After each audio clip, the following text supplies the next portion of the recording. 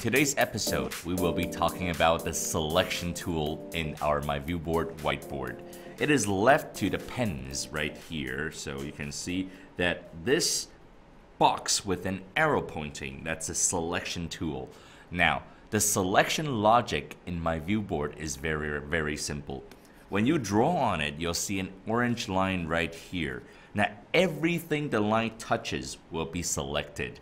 And if something is selected in myViewBoard, it will have a dotted orange line alongside of the objects that you have selected. So like, for example, like this, I have chosen or I have selected this picture already. Say if I have a sentence, this is good.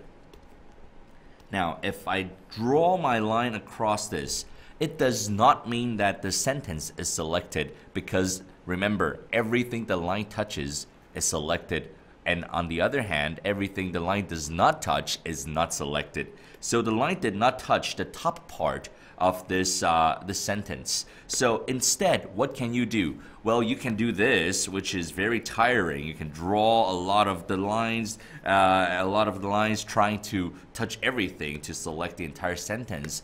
Or even better, even easier, you can circle everything, and everything the orange line circles will be selected as well. So you can see right here, if I want this, I circle this and this is selected. If I want the entire sentence, I circle the entire sentence and the entire sentence will be selected. So the selection logic is very simple right here.